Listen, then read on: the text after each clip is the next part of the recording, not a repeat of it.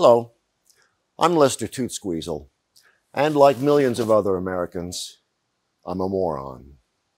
Morons can lead healthy, productive lives, raise families, pursue careers, hold places of responsibility in the community.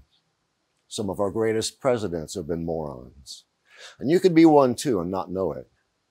If you think you or someone you love may be a moron, here are 3 simple rules to remember. 1, do not pull out right in front of me in traffic and then go slow.